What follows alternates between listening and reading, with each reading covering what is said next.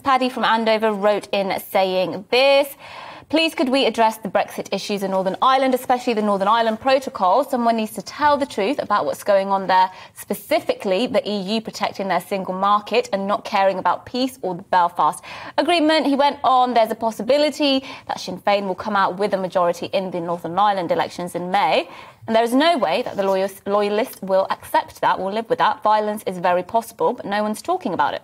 Well, today, Paddy, we are going to talk about it, my good man. So thank you very much for getting in touch. Well, our next guest is Kevin Meagher, who's a commentator on British and Irish politics and author of What a Bloody Awful Country, Northern Ireland's Century of Division. And he joins us now. Thank you very, very much. Great to have you on the show. Right, well, OK, Paddy is deeply concerned about the potential for violence to erupt in Northern Ireland.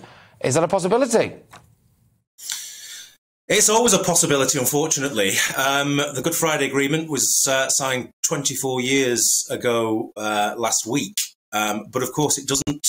It was an attempt to finally remove the gun from Irish politics, as the phrase goes. But of course, it's never quite that straightforward in Northern Ireland. There's still obviously a lot of tension and a lot of effort goes in from the two governments, the British and Irish governments and all the parties, to keep the place gently moving forwards and to try and stop it from tilting backwards. But of course, there is always the risk that does happen. We've seen over the last year some very kind of irate loyalist protests about the Northern Ireland Protocol, which is the deal, the Brexit withdrawal, the part of the Brexit withdrawal agreement that effectively keeps Northern Ireland within the remit of the European Union for goods travelling between Britain and Northern Ireland.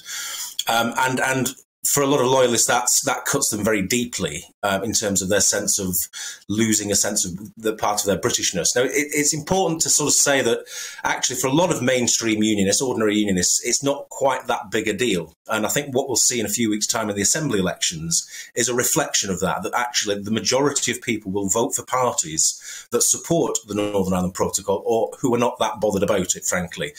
But there is a lot of noise and a lot of heat and a lot of tension at the loyalist end of the political equation in Northern Ireland. That's very, very true. We've seen a curiosity over the last few weeks that the government and the security services downgraded the security threat in Northern Ireland, which is a positive sign.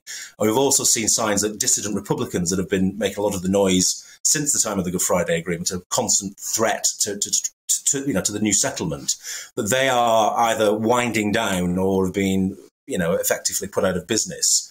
And there is even talk of them coming into the political process. And then what we've seen is an upsurge of loyalist violence related to the protocol. So the situation ebbs and flows. It requires constant management, constant maintenance, constant fixes to try and get this through.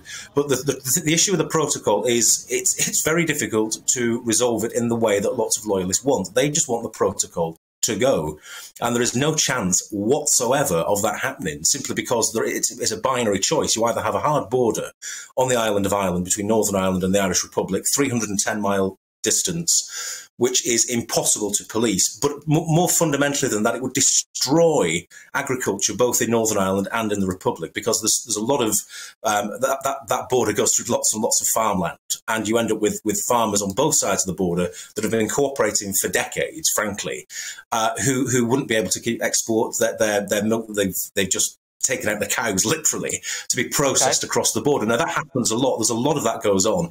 So the issue of the border and the protocol is not just about symbolism, it's about very practical issues. So the most practical way, if you take all the heat and the symbolism out of the equation, is to do it at the borders, which is what they're doing at the moment.